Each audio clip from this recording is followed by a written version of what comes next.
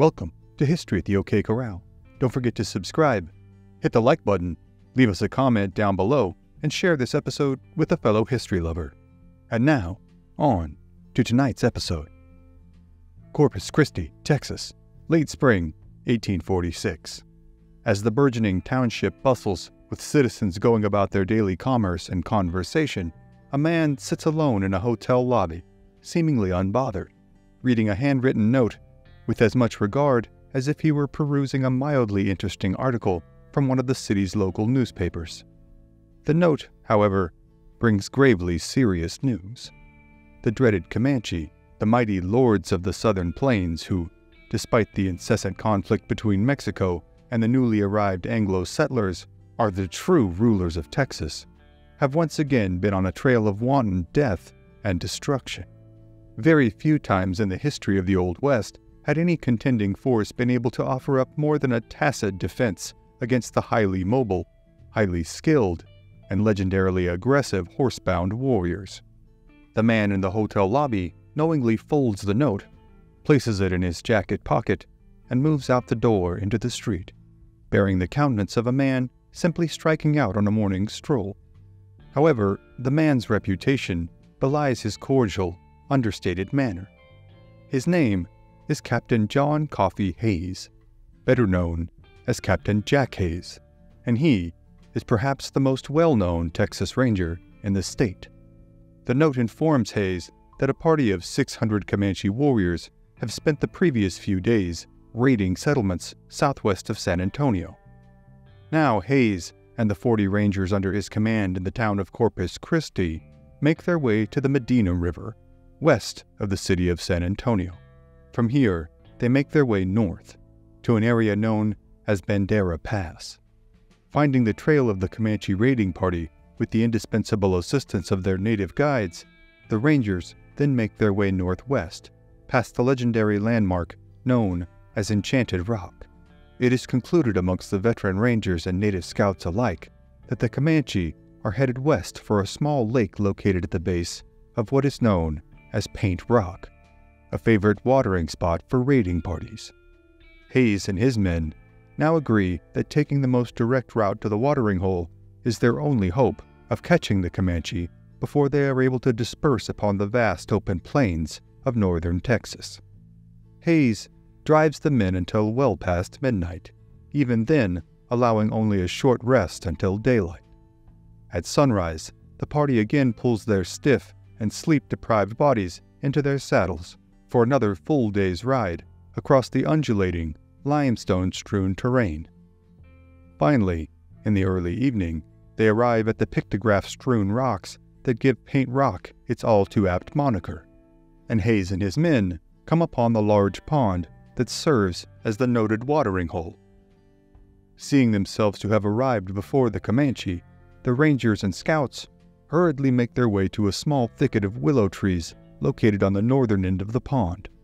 The thicket, replete with a thick underbrush, will serve as the Rangers' hiding spot as they wait to ambush the Comanche. As night casts its shadow over the whole of the landscape around them, Hayes posts sentries to keep watch, and orders the rest of the men to sleep as well as they are able. In what must seem like a literal blink of the eye to most of the men, the first rays of sunlight are soon peeking over the eastern horizon. Soon, after the sun begins to rise in earnest, the silhouettes of several dozen Comanche warriors, herding their stolen horses, can be seen making their way towards the pond. The morning is typically muggy, causing a small fog to form around the pond itself. In whispered tones, Hayes instructs his men to wait for his command to fire their initial volley. Though he is a man of medium height and build, possessive of a high-toned voice, and known by all as particularly well-mannered, especially for a crowd as notoriously bellicose and ill-behaved as the Texas Rangers, Hayes knows his orders will be obeyed by his men. Though he cuts a unique figure on the rough and tumble edges of bleeding Texas, Jack Hayes has earned his respect, admiration, and loyalty from this lot of hardscrabble men. The Comanche as well are well aware of Hayes and his Rangers' efforts to stem their tide of raiding. It is well known throughout the whole of Texas that the scalp of any Texas Ranger is highly coveted by the Comanche, and that the scalp of Captain Jack Hays is perhaps the most sought after in all of what the Spanish of centuries past had termed Comancheria. However vaunted his reputation, though, Hays, and every man in the thicket, native scout and ranger alike, knows that they are now in a mortally dangerous situation, one in which the element of surprise and maintaining an offensive attack will spell the difference in their surviving the day or suffering a brutal demise at the hands of the Comanche. For an agonizing few minutes, the Comanche, riding in a spread-out, loose formation, make their way towards the watering hole. Finally, when the Comanche are mere yards away, the morning air is cut by the shrill Tennessean accent of Jack Hays, shouting, "Fire!" The Rangers and Scouts let loose their initial volley from their single-shot rifles, but several of the shots missed their mark in the morning fog. A few of the unsuspecting Comanche are knocked from their horses, most soon lying still in death. Their comrades, unable to rescue them in the fray, retreat to outside of rifle range and wait for the sun to rise fully to illuminate the battlefield. As the ground becomes more and more visible to the Comanche, they discern from the Rangers' tracks that the Texas party is far smaller than their own. They see their odds as favorable and decide to proceed with a head-on assault on the willow thicket. Just as soon as the sun is visible in its totality, Hays, the veteran Rangers, and Scouts see the Comanche chief don his headdress and exhort his men to bravery and ruthlessness in the coming charge. As the Comanche, still outside of rifle range, marshal their forces into a long, single line, Hays instructs his men, at the mercy of their single-shot rifles and relatively new revolver pistols, to pick one warrior, take careful aim, and shoot them down. Every shot must count, he reminds them, or they are sure to be overrun. Then, for an all too brief moment, the men in the thicket find themselves near mesmerized by the nearly medieval spectacle before them, one that has struck terror throughout the frontier for nearly 2 centuries. The Comanche are armed with stout, short bows, similar to those used centuries before by Genghis Khan and the Mongols on the vast steppes of the Central Asian plains. Comanche lances, used primarily for spearing running buffalo from behind, measure roughly 14 feet in length and are just as deadly in combat against humans. Comanche shields are notoriously sturdy and often able to deflect bullets when held at the correct angle. Some of the warriors are also armed with rifles acquired from trading and raiding. Hays and his men are not yet armed with the Walker Colt pistols that will spell a deciding difference in many fights yet to come. Instead, they possess that weapon's predecessor, the Patterson Colt revolver. Chambered in .44 caliber, the revolver possesses a rotating cylinder holding 5 shots. These cylinders must be detached to be reloaded, and thus the Rangers carry several preloaded cylinders. For a few brief moments, some of the Rangers hold the hundreds of advancing warriors in awe. Riding in front of the formation is the chief they had first seen on the horizon. The chief wears a fringed buckskin shirt, adorned with silver ornaments, along with a buffalo headdress complete with a tuft of buffalo hair at the front to hide his face. The warrior carries a large shield and spear and bears the countenance of a man keenly familiar with the perils of combat. At first sight, many among the Rangers feign a reticence to fire upon the advancing Comanche, remarking that they are, quote, too pretty to shoot. However, their hypnotic fascination is soon broken when the warriors break into a headlong charge, heading towards the northeast corner of the thicket. The Rangers again hold their fire, until the Comanche are within range, as war whoops and the rumble of galloping horses fill the air.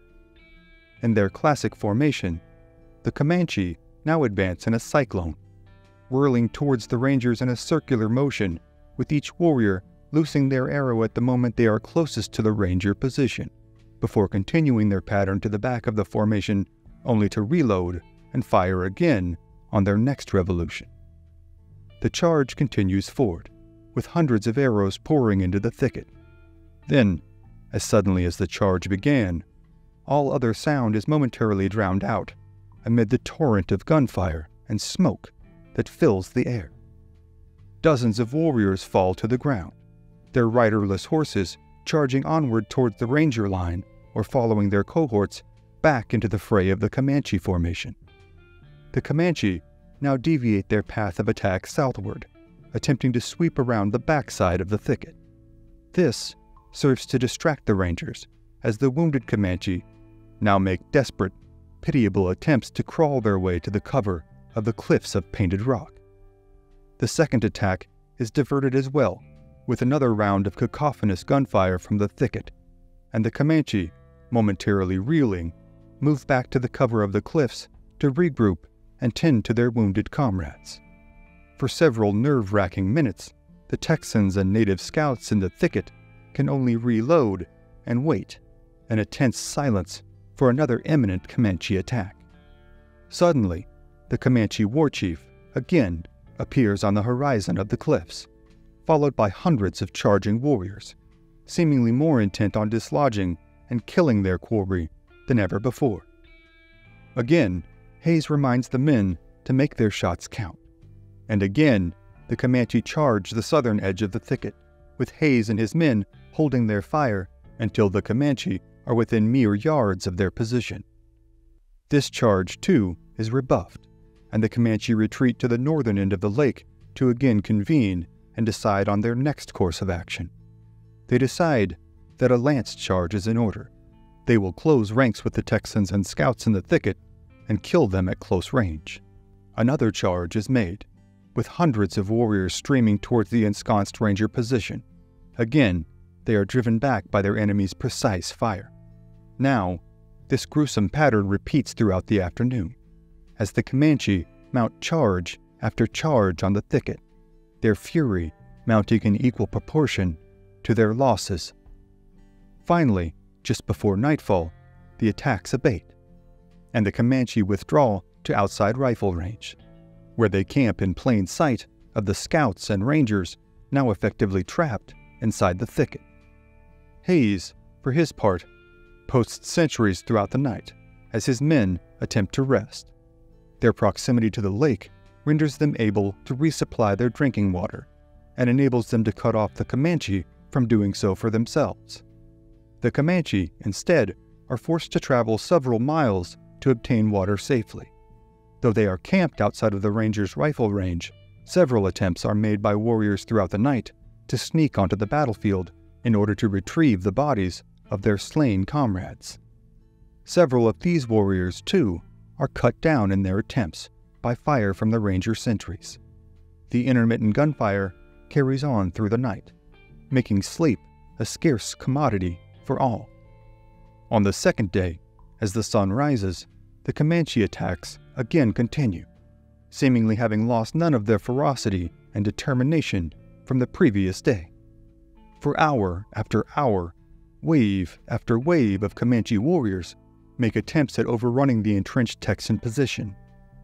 They then divide their forces into 4 groups, with each group attacking the thicket from a different direction. Several times, these groups come close to overtaking the Rangers and Scouts and impaling them on the end of their 14-foot lances. For the entirety of the day, the attacks continue, until again, the Comanche retreat out of rifle range and make camp. Hayes, again, orders his men to get all the sleep that they can, and every combatant on the field settles in for yet another restless night. After another long night, another Comanche charge comes, this time barely illuminated by the light of dawn. As the third day of the battle commences, Hayes and his men are all too aware that their limited ammunition is becoming ever more limited with every Comanche charge. It is also suspected that the Comanche may have sent runners for reinforcements, painting an even more dire situation for the trapped contingent of Rangers and Scouts. For several hours, again, wave after wave of attacks are made, this time all of them accosting the north side of the thicket.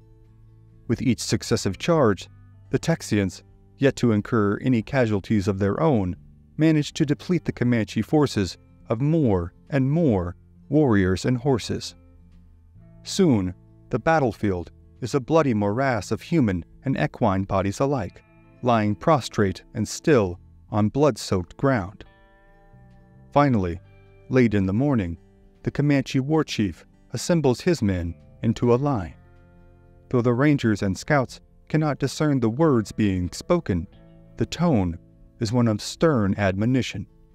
It is quickly inferred that the Comanche are determined to make one final charge, even at the sure cost of many of their own lives.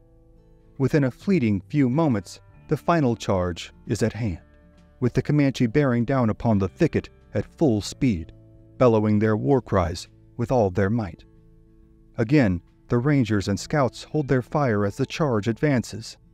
This time, Hayes advances in front of the thicket, taking careful aim at the chief leading the charge. As arrows begin to fly in among the thicket, the ranger captain and chief see the ground between them rapidly closing. For a split second, the chief turns to issue a directive to his warriors. This, however, is the opening Hayes has waited for, as it momentarily exposes the chief's torso from behind his sizable shield. With the retort of Hayes's rifle, the chief falls to the ground, irretrievably caught in the throes of death. His warriors, ever loyal to their cohort and leader, stop to attempt to assist him, and are peppered with gunfire from the thicket. As they mill about the edges of the battlefield, making a series of ill-advised attempts at retrieving their leader's body, one of the rangers rides swiftly onto the battlefield and, in a macabre scene, ropes the feet of the dead chief and drags his body back into the thicket to be rifled through by the victorious rangers and scouts. Though they are greatly disheartened and disgusted, the Comanche have no further desire to sacrifice their warriors and horses in an increasingly futile attempt to kill but a scant few trespassers in their territory. Soon, they disappear to the northwest. For several hours, Hayes orders the men to remain in their positions, in order to ensure that the Comanche retreat was not another tactical feint.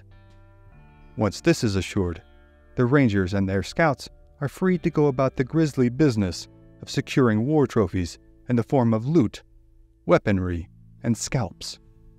One ranger has incurred an arrow wound to his forearm in the final charge, and one horse has been killed. In turn, over 100 dead Comanche are counted, with many believing there to be more killed warriors carried off by their comrades. Though the war between Texas and the Comanche will continue on for decades, this will be the last time Captain Jack Hayes engages them on the battlefield in Texas. For his part, Hayes will go on to command the Rangers in the coming Mexican-American War, before making his way to California during the Gold Rush. But the countless tales of violence, vengeance, ruthlessness, and courage in the history of Texas are, for tonight, other stories for other times. Thank you for joining us on this episode of History at the OK Corral. Be sure to click the like button, share this episode with a friend, and become a subscriber. Also, if you'd like to support our work and gain early access to episodes as well as ad-free viewing, you can become a member of this channel by clicking on the Join button or click the link in the description to become a member on Patreon. Thank you again for watching, and we'll see you next time on History at the OK Corral, home of history's greatest shootouts and showdowns.